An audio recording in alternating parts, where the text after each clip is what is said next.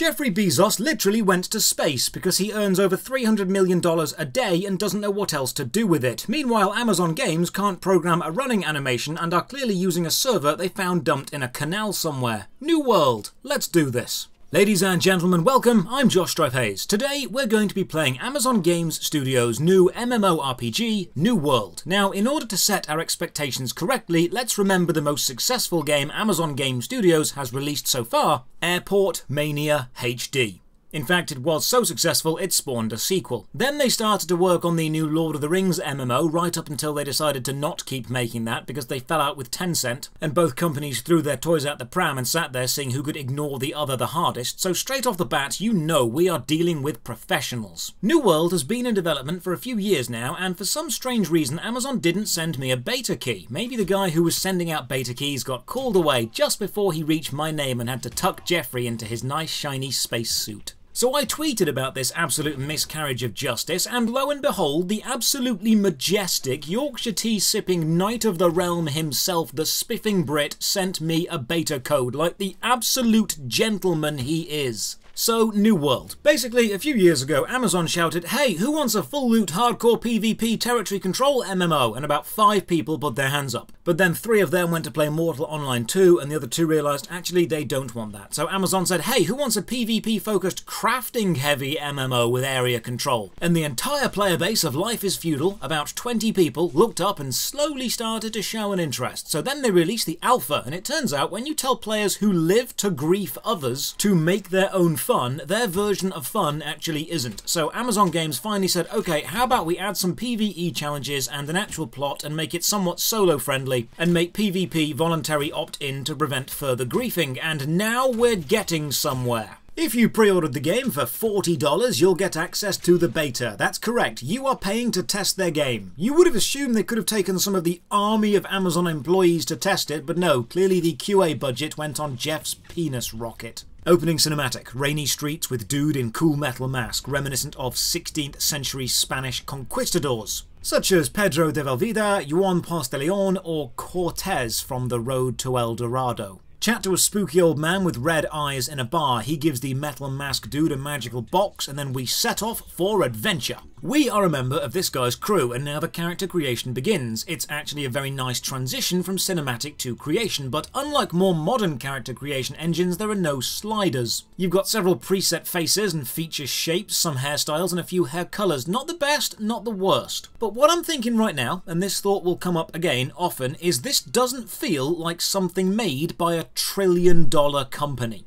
Character made and we log in. Now I'm lucky to be playing at low load times because these queues on launch day were insane. Some people were waiting up to an hour, and as we'll see later, this game's servers are made of tissue paper and wishes. More cinematic, the whole ship is destroyed by a huge stone pillar rising out of the sea, and we wash up on the beach and the game begins. WASD movement, space to jump, but as we approach the captain we get attacked and combat controls are shown via a quick time event. I don't hate this. It gives us the basics and lets us see the effect of each click. Nice and simple. Right mouse blocks, left mouse attacks, hold left click for heavy attack, press shift to dodge. You've got a stamina bar that's used up when dodging or blocking. It's basically cheap Dark Souls. Have a chat with the captain. He wants his box back, but instead of waiting decides to melt. Doesn't even give us his sweet mask. Shame. Tab opens your inventory. This is laid out really nicely. 1 and 2 hotkeys bound to your main and secondary weapons. Quick item slots assigned to 3, 4 and 5. Armor and skilling equipment are all shown. We equip a shield as the tutorial forces us to. We eat some food and then get exploring. How to describe combat. Imagine you ordered Dark Souls from Wish. This is what would arrive. Once you've clicked an attack, there is no animation cancelling. You can't block or roll away from an attack animation once you've started. And the enemy has no real telegraphing of attacks. There's no audio or visual clue they're going to attack. They just start the attack, and if you block a split second too late, you get hit. You just kind of need to know when to block. It's not bad by any means, it's perfectly serviceable. Now, I personally love Dark Souls combat, and I appreciate the slower, more tactical nature of choosing your move and living with the consequences of choosing the wrong one. But if you're after a more reaction-based action combat system, this will feel somewhat clunky and unresponsive. Kill this elite dude and get a skill point. Using a weapon increases your skill skills in it, and all weapon skills level separately, so you get better at whatever you use. I like this system. It rewards time and effort invested into your chosen style. Have a quick meander up this hill, and we're greeted with the in-game actual start. And honestly, graphics are nice. Music is great, atmosphere is lovely, combat is decent, UI is clean, it feels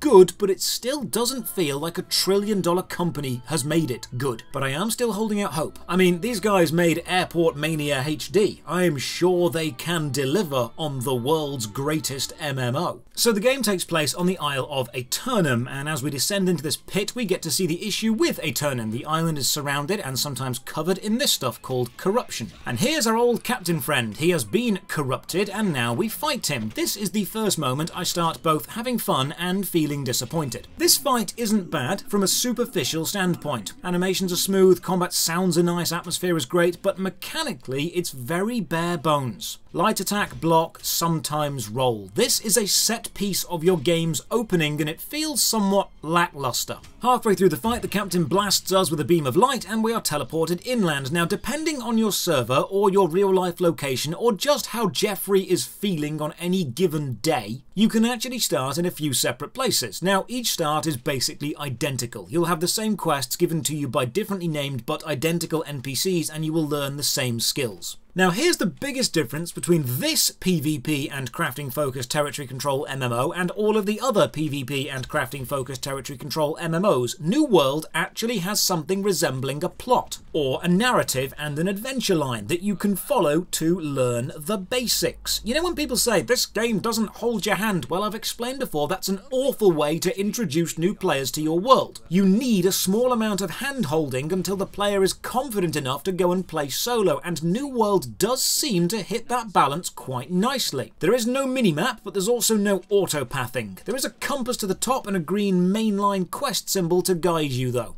The early quests are all voice acted, and the voice acting is fine. It's not fantastic, it's just fine. Maybe some of the voice acting budget went on Jeff's soft little space booties, which I can only assume are lined with mink and probably light up as he runs. And now a small movement issue. It seems the motion capture budget ran out mid-stride, because running forward takes about 3 steps and then locks you into this position. And this isn't just me, others are gliding around like this too. Now, full disclosure, this didn't happen when I played a few days ago. But I'm recording now, and it's happening now, so this is what the world gets to see. If you run sideways, it's still fine. This only happens when you run directly forward. As you explore, gather resources and fight, you'll level up, and you can spend your level up points on one of 5 skills: strength, dexterity, intelligence, focus, and constitution. Each stat actually shows you what weapon it affects. This is really nice design and makes choosing where to put your points much simpler. Movement with a weapon drawn is not only still bugged, but actually much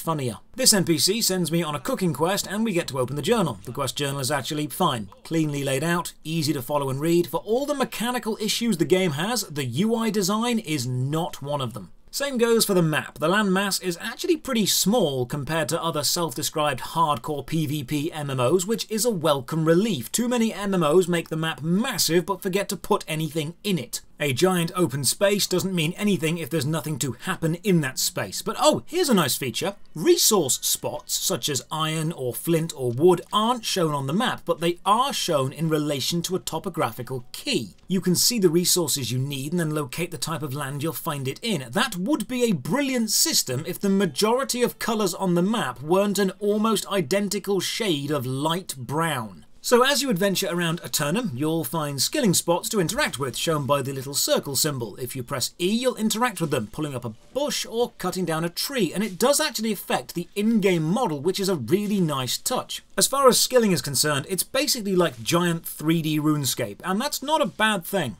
Pull up some plants, gather some sticks, and pick some flint up from the floor. Have to admit though, the casual in me is really missing having a minimap. I don't think that would ruin what you're going for here, game. Minimaps are normally quite well received. Back at the quest giver NPC, we use the campfire to craft. You can craft various things at major crafting stations in town. Everything from armor to weapons to ammunition is all craftable. It is entirely possible and indeed encouraged to be self-sufficient in this game, and the crafting menu is, again, really nicely laid out. Recipes on the left, selected one shown in the middle with what you need, and crafting button on the right. Nice and simple. We've made a knife from the gathered materials, and now we need to hunt a boar for some food, so we silently skate up to this unsuspecting boar like the ninja we are, and it doesn't even fight back. Like the boar doesn't even care that it's being attacked. Press E to gut the boar, gather some meat, and run back to the camp. At this point, I'm actually running sideways everywhere because it looks less stupid than just gliding around. Cook the food into better food, then get sent off to search a shipwreck. Environments are lovely. Music is understated and fitting. Light rays and reflections and textures on everything look nice. The actual level design is top notch. It's just the moment-to-moment gameplay, the combat and the general server status that's really letting this game down right now. First impressions are good, apart from the mechanics. Around the land randomly, usually guarded by enemies, you'll find supply caches. Search them to get stuff, from ammo to weapons to armor. They're basically a little reward for exploring and fighting. Talking of fighting, it's average. There are moments it shines, like when you've memorised an enemy's attack patterns and you can block or roll at the right time, wasting no time in dispatching them, or when you can chain a heavy attack and an ability to kill them quickly. Like, it's not a bad system, it's just... this game was made by a $1 trillion company. I'd expect something better than I've ever seen before, and that's one of the issues we'll come back to. The game is good, but it's not better than anything currently already out there. Here's a feature I quite like. Travelling to a new landmass shows you the suggested level of the area you've just arrived at in general, but there's nothing to stop you from travelling anywhere. See, this is the perfect amount of hand-holding. The game is saying, hey, I'm not going to stop you doing this, but just so you're aware, it's suggested for this level. It's giving the player all the information they need and then letting them make their own choice. It's the freedom to listen to advice or to ignore it, and this is great. There is a more elite enemy on the ship deck. They've got a shield, so you need to use a heavy attack to break the shield block. Some actual tactics, I like this. Another treasured cache gets me a cool spear. And then I get chased by a load of zombies. Again, I like this. It means even at low level, it's a very lethal MMO. You aren't unkillable. I actually wonder what PvP is like. I promise I will do some PvP before the video ends. Oh, awesome. The first spear skill is a throw, like a javelin. And you have to parkour over the ship's broken frame to gather some quest items. And oh damn, the spear throw hitbox is actually really nice. Projectiles are travelling 3D models and the enemy hitboxes are mapped really close to the enemy model. This level of accuracy is essential in an action game to make it feel fair. A few more quests get me a bow and then I'm sent to explore a local cave. The main problem here is wielding a bow makes the leg running glitch worse. It looks like I'm skiing along with one ski. In the cave, in quite an awesome touch, 3 of us seem to form this rather impromptu group. We don't talk to each other, we just communicate in the classic MMO way of jumping around and fighting the same stuff. And then, just as this unspoken bond of camaraderie grows almost as powerful as a spaceship engine, we reach the boss and the others run off and leave me alone like a forgotten Amazon parcel. The chaplain boss is pretty cool actually. Some minions, some attacks to dodge, my spear throw has a stun effect, so that's nice, and killing him gets me some more loot. This is basically what the PvE aspect of this game seems to be. Find some corrupted, powerful NPCs guarding treasure, kill them, get treasure. Back outside, I received some territory points. With most of the PvP gameplay being focused on area control, your faction can own landmasses or cities. And as you do stuff in each territory, you can earn territory points to unlock certain buffs while in that territory, like reduced trading tax on some market boards, increased experience, or more faction reputation gained when you do stuff. This is an interesting system that rewards map exploration, and we'll have to wait and see if it has engaging long-term benefits. Oh, you can also fast travel to places you've unlocked, but you need to spend a resource to do it, and I don't have any of that resource. But I really like this system. It means early game travel is essential, but late game travel gives you the choice of paying to get to places you've already been quicker. It's cost versus reward. Again, it's kind of similar to Dark Souls 1 with the Lord Vessel. The gameplay you've seen was recorded on a new account made to redo the starting zone, but I'm switching back to my main account because I've got a cool pirate costume and I want to do some PvP. The game has all the standard comforts of home, a personal bank account known as a storage shed, a market board auction house where players can buy and sell things, and honestly the town ambience is terrific. The armour and weapons are grounded and just stylised enough to be interesting without being garish. The general graphical style of the Spanish conquistadors is held really well. The colour palette of the bright green foliage contrasted with the darkened timber is visually gorgeous. There's a wealth of smaller touches like ferns and birds and tapestries hanging around. Visually, the towns are really fleshed out and they are a joy to walk around. The soundtrack is so well fit, you don't even notice how much it's enhancing the overall ambience. They have knocked environmental design out of the park. I mean, they've basically sent it into space, which is great because now Jeffrey can also enjoy it. And now comes the join a faction moment. It's a territory control PvP game, so of course there are 3 factions who all absolutely hate each other and stand for different things, yet all somehow coexist in the same town. You've got the Marauders, big angry shouty boys who want to smash you in the face with the hammer of freedom. The Covenant, who are all religious zealots and want to hand out free hugs and see the good in everyone despite the fact there are literal zombies eating people's faces. And the clearly superior Syndicate, who are a bunch of super smart boys who think magic is cool and maybe we should try using that. Oh, quick bug, running toward a set of steps doesn't actually cause you to descend them properly by keeping you on the floor. You just shoot off the end and then crumple into a pile on the floor. This is dumb. Fix this. So I joined the Syndicate boys, flag myself for PvP and head out into the wild. The global chat is saying something about a fort to the east being attacked, so I get jogging. I may only be one man with a musket, but I can hang back and snipe like the best of them. On my way there, I run into someone from the opposite faction, flagged for PvP. He is a higher level than me, with more money, more weapons, and more armor. He seems superior to me, but I think I can win. He's Bezos, I'm Branson. Let's do this.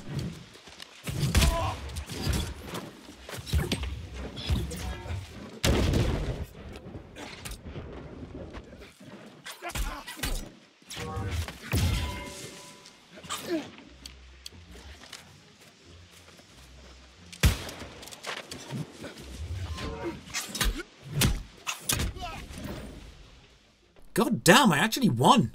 I'm going to be real with you, I did not expect to win that fight. I guess that just goes to show, while warhammers may be intimidating, spears are the best medieval weapon. Thanks, Lindy Beige. The fort is far to the east still, so I get running through higher level areas, avoiding roaming enemies, sometimes fighting them, and then we face the biggest hurdle so far, the most difficult enemy in the entire beta. The lag. Seriously, are the servers you are using made of the finest potato? Because it's been dire. Every world is lagging. Everyone is crashing. If this is a stress test, how many people were you actually expecting to play? You are a $1 trillion company. You've been advertising this game for 5 years. How were you surprised when people wanted to play the beta? Every MMO launch ever has been met with day 1 lag. You should have been prepared for this. Eventually the lag subsides and I build a camp. These are your mobile respawn points. You just need a few sticks and some flint and you can build them anywhere as long as you're not too close to civilization. And just as I'm about to heal up and go and join the Fort Assault team, the server completely crashes. Only the finest potato, eh, Jeff?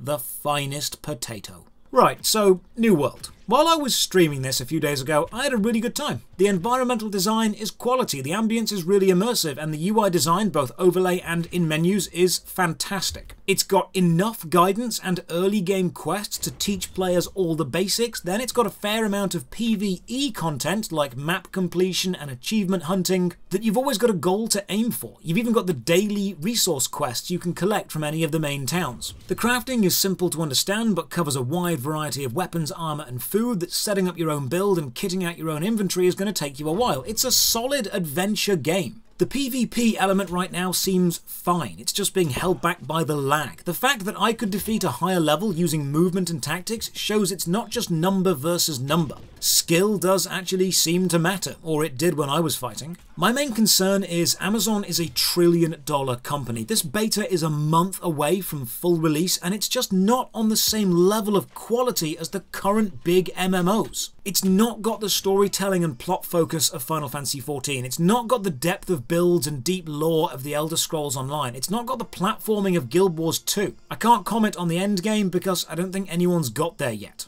It's not a fully hardcore PvP focused game like Mortal Online 2 or a fully PvE focused game like Neverwinter. It's a decent adventure game with decent enough graphics and voice acting and decent enough combat, but it doesn't yet do anything, any single thing, better than anyone else. Imagine if this game didn't have the Amazon name behind it and it launched from some no-name studio. Would it still be making the waves it is? Probably not. I think Amazon are using their name recognition to get people to play, and they have the foundation for a really good MMO here, but it needs a bit more polish, some animation bugs fixing, tightening up the combat and speeding up some of the animations and sorting out the terrible lag. If Amazon are willing to invest time and effort into this game, it could be something fantastic. I can see the potential, but as it stands, I don't know what type of MMO player you want to appeal to. I don't see it dragging players away from any established game because it doesn't do any one thing better than anything else.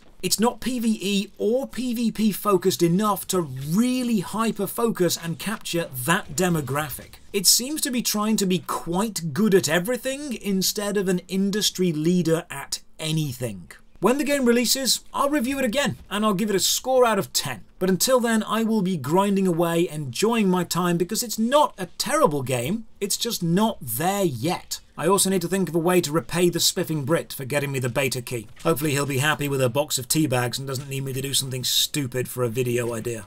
But until we know, cheers for watching. A massive thank you to all the supporters on Patreon and Twitch who keep the channel going. You can support from just £1 a month. Check the video description for links to the Patreon, Twitch, Twitter, and our Discord. And as always, have a great day.